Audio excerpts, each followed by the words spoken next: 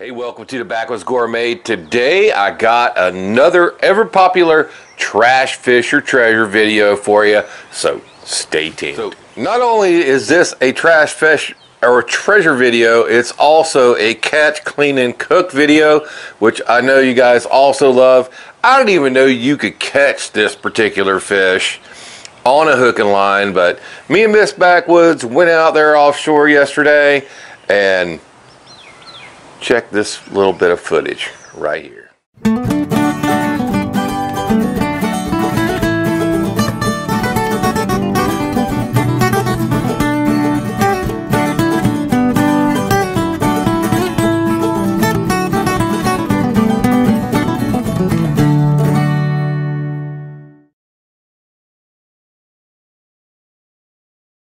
Alright guys, like 5 a.m. here at fish camp, and we've got the boat hooked up, we got coolers packed, got plenty of dead bait, getting ready to pull out. We're going to head to the coast. We'll check back in with you, we'll get to the boat ramp.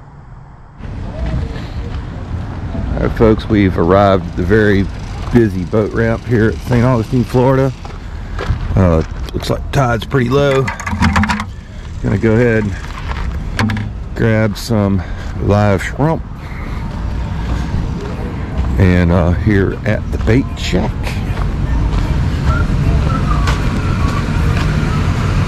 I have to get in line here. Quite a few people. Look at that sunrise. See, that's worth getting up early for right there.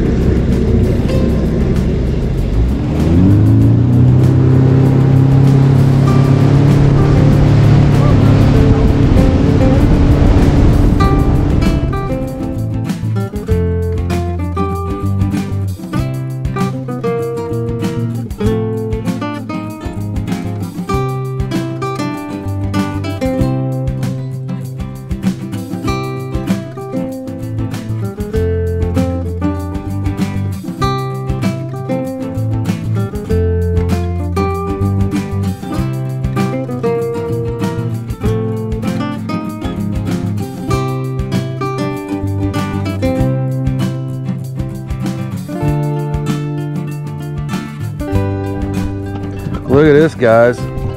Surprise catch. A lionfish. Check this out, guys. Freaking lionfish.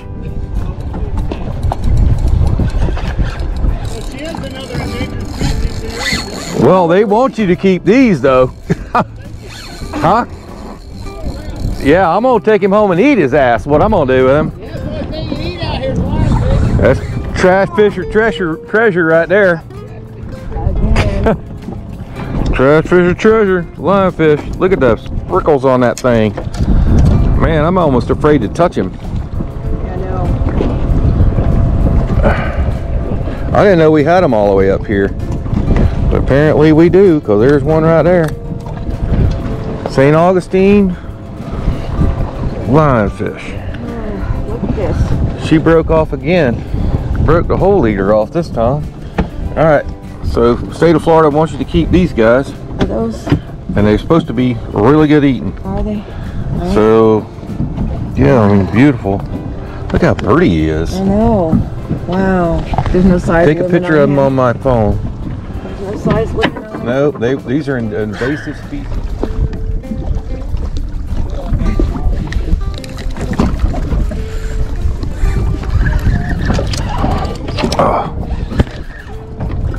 I got one too, so I can't really help you. As soon as mine got to the bottom.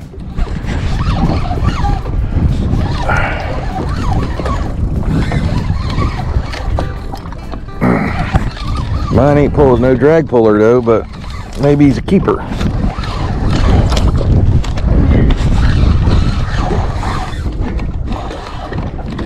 Little red. Nope, vermilion.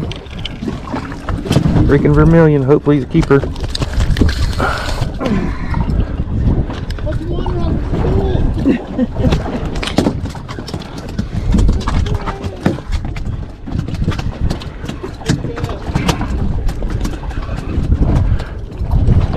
God damn, I'm not I'm glad I'm not fishing against her in a tournament today.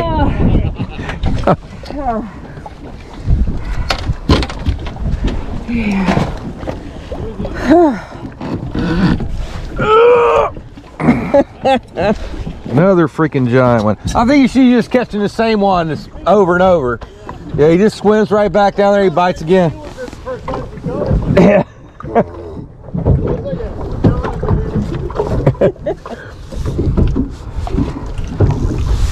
I'm gonna name him Chuck. All right, Chuck. Oh, look at that bait fish.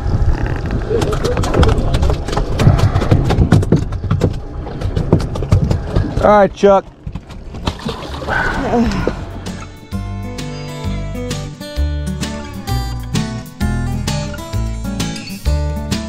Welcome to the fish cleaning table. Here we got our lionfish. Let's check him out a little bit. I know he is an ugly sucker. Oh, he's really pretty when he goes living. But these spines up here on top have got, I don't know if you can see it or not, they're like freaking little needles. And these are actually poisonous also, like a catfish. But instead of having just 3 barbs on him, this one's got a bunch all the way down his back. Guess that's what keeps him from getting eaten by everything. Other than that, he looks very much like a sea robin. Those fins, side fins, real cool. These things are almost like sea robin wings. I haven't claimed one before, so I'm just gonna fillet him. Get him right behind that fin right there. I'll open him up a little bit. Now, I'm going to be very careful with these back fins here.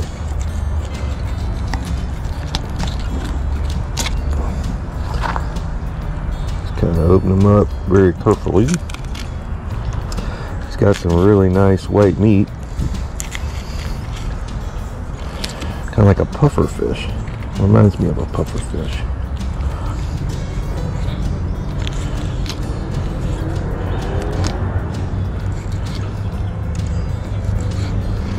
Alright, here's the fillet. A little piece of tail. And just carefully turn them over and do the same thing on the other side. There's 2 little fillets off that guy. Normally I can't believe that sucker just moved. I don't know if it just fell one way or another. Did y'all see that?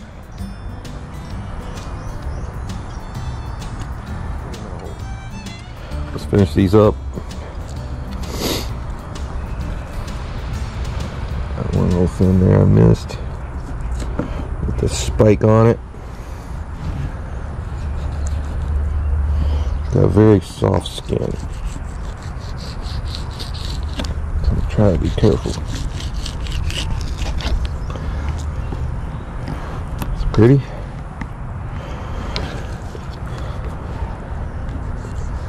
The skin is almost like a catfish.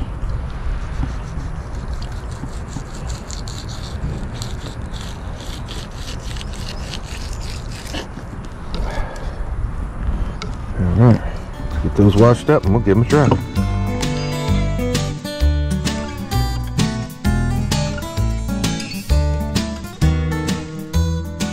So we got our lionfish all nice and cleaned up. I hear these things are delicious. So maybe not so much of a trash fish or treasure. It's not going to be a mystery. We already know that they're going to be pretty good to eat. Just wanted to show you catching that one and how to clean them if you get them. And now we're going to do the cooking part, but I'm going to, of course, Backwoods Gourmet Style, do it over the top for you guys. So stay tuned. I'm going to show you the ingredients we're going to do, and we're going to make some sides, so I'm going to help you out with that too. So we're going to be doing up the lionfish with our typical, what we do with our trash fish treasure videos. We're going to season them.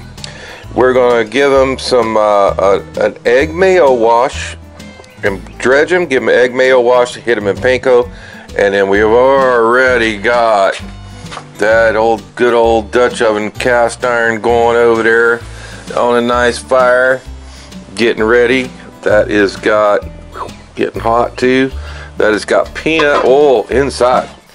Okay, to me, best way to eat fish, fry it. That's how we're doing that one, guy. So then I'm going to show you a quick and easy way to make good old Southern hush puppies using your Jiffy corn mix. And I love this stuff. Everybody loves this stuff, and it's cheap. This is going to be easy. You need an egg and some milk and a couple other ingredients we're going to bring in a little bit. And then let's go down here. I've made some spiral cut russet potatoes, and I marinated them things in parsley and salt, and I've soaked all the starch out of them, so hopefully they'll get nice and crispy. Alright, so it's going to be kind of curly fries, I hope. We'll see how that starts out, but that's the first thing we're going to cook. I think maybe we'll do the hush puppies first. That'll be the second thing we're cook, because that fish is only going to take a second. But there are those beautiful lionfish fillets. Had them buried in the ice, so we'll get to them in a sec. Quick, easy, and delicious hush puppies. Jiffy corn muffin mix. Somehow I ended up with the vegetarian one. It doesn't have to be that one. Your good old original works just as good.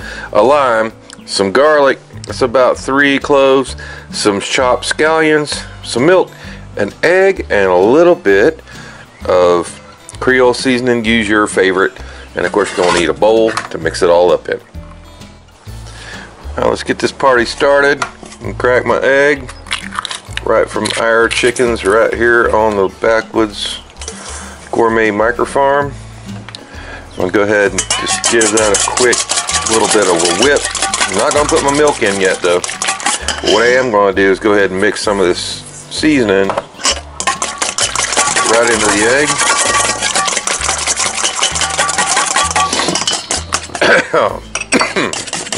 I'll go ahead and put my garlic in.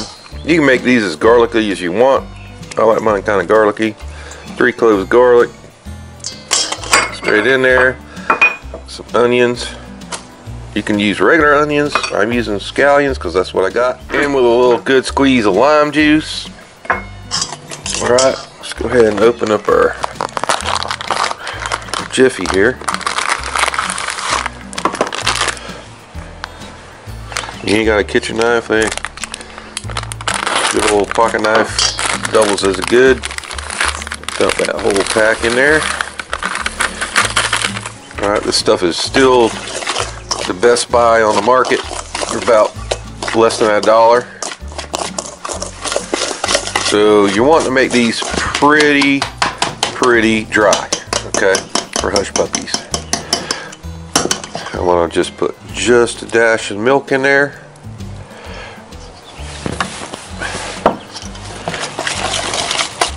Don't want this to be runny.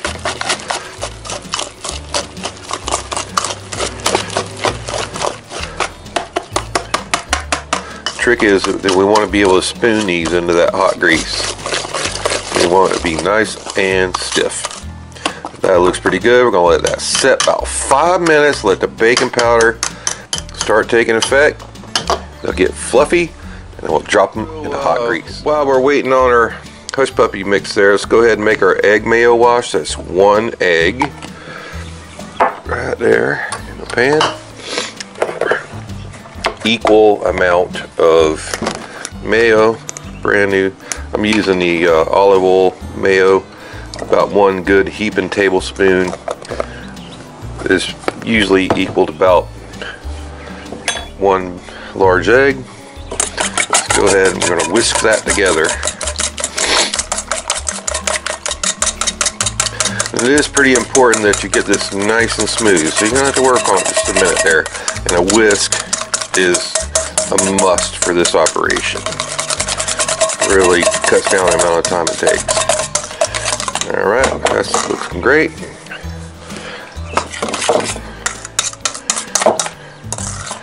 Scoop that down the bowl. Should look something like that. I'll go ahead and grab our batter mix by the teaspoon.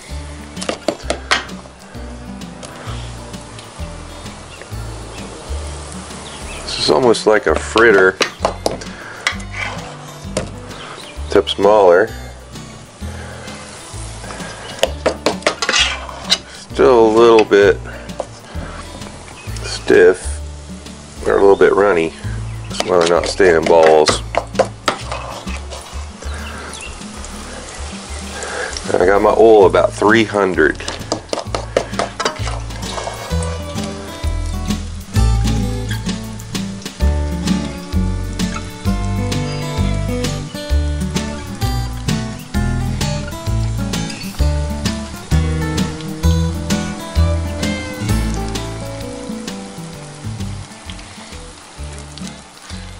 When they all look nice and brown like that, we just turn them a couple times. I'm going to go ahead and bring them out with our spider. Let them drain real good.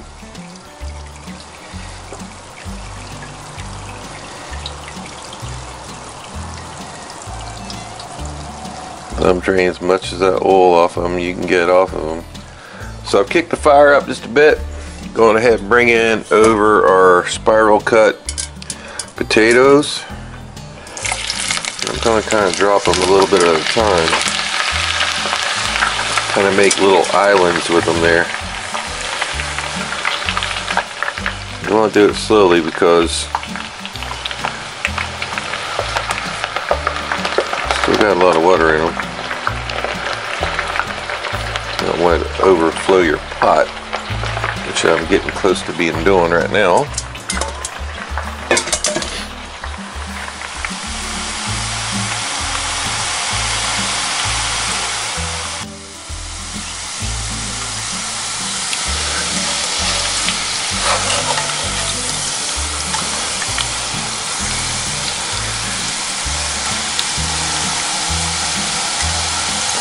So that's the reason why I wanted to drop them in two little nests. Make it easier to turn.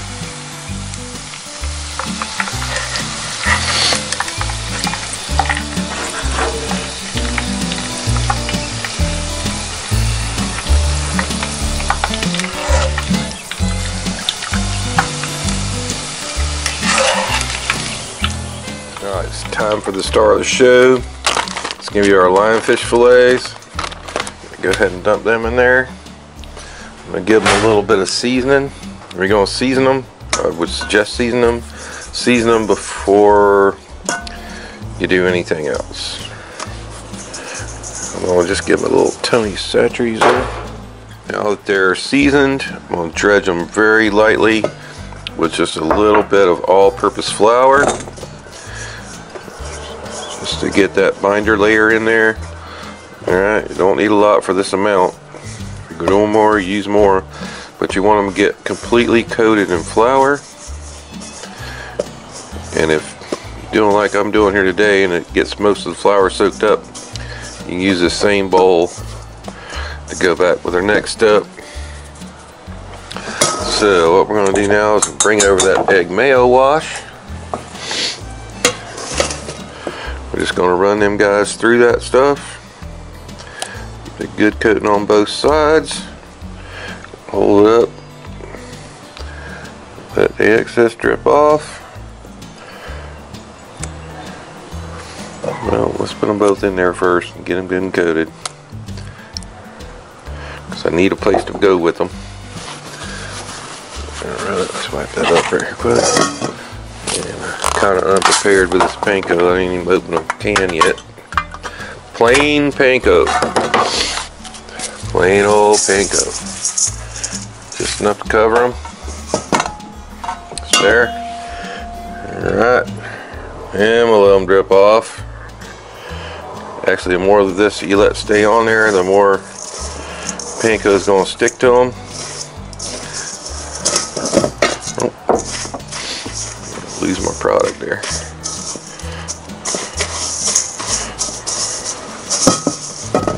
I really love this method for cooking fish. I don't always use it, but you know, unless I get something really special like today, sometimes I just throw that thing in some Zatarain's Wonderful, which is my favorite, by the way. Of if you want to know what the Backwoods Gourmet favorite out of the store fish spreader mixes. It is Zatarain's Wonderful. Love this stuff. So I have my fire on medium heat. Go ahead, I'm gonna lay them away from me. Suggest you do that. Lay it away from you in case any grease splashes. It's not gonna come back on you. Now remember, that oil's already been flavored by that parsley and potatoes and the seasonings that we put in the hush puppies. So I like to put my fish in last. So it's picking up all the flavor that's cooked into that oil from the things that you've done prior. My grandmother used to call that seasoning your oil. You don't want to season your potatoes and your hush puppies with fish, because the oils in the fish will cook out. You do your fish or shrimp or whatever seafood you're frying last.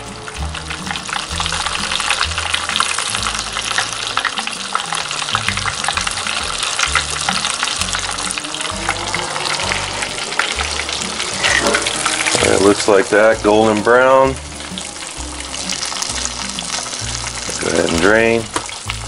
Take it off. Fish only takes literally minutes to cook through, and that's going to continue cooking after we take it off.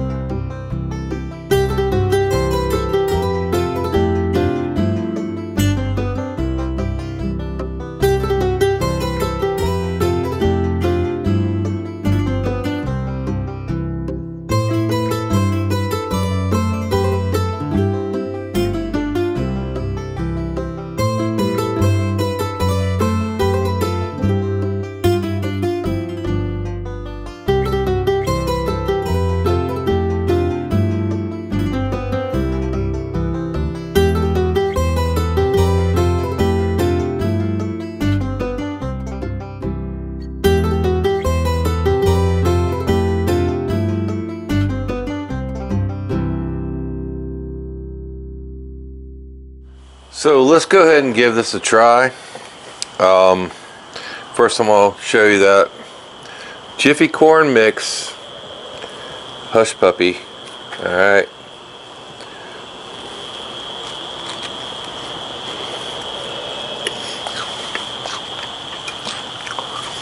That's fantastic. Alright. Just as good as any Hush Puppy at any of your best restaurant you ever been to.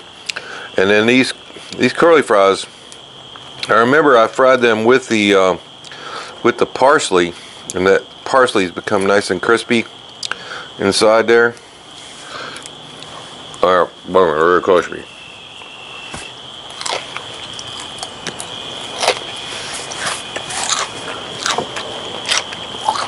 We hear that crunch going on, and that was awesome. I hit them again right when they came out of the grease with a little bit of Zatarain's or Tony Chachere's Creole seasoning. Really starting to dig this stuff now. Let's go in for the star of the show. So there's our beautifully fried lionfish.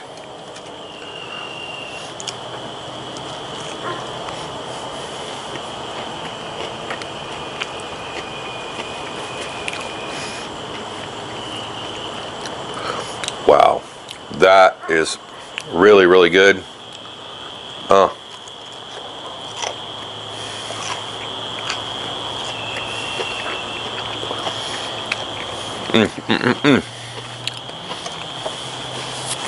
Very delicate. It does have a little bit of a fish flavor to it. It's not quite as sweet as like a puffer fish or something like that, but it's very, very good, almost like snapper. And I can see why everybody These days, they're all spearfishing those things. But I have never really ever seen anybody catch one on a hook like I did yesterday and cook it up like this. So if you like what we're doing, please smash that like button right down there. You can subscribe to our channel right over here for another great Backwoods Gourmet video. It's going to be right there. And for a whole playlist of trash, fish, and treasure videos, it's going to be right over there. We'll see you next time.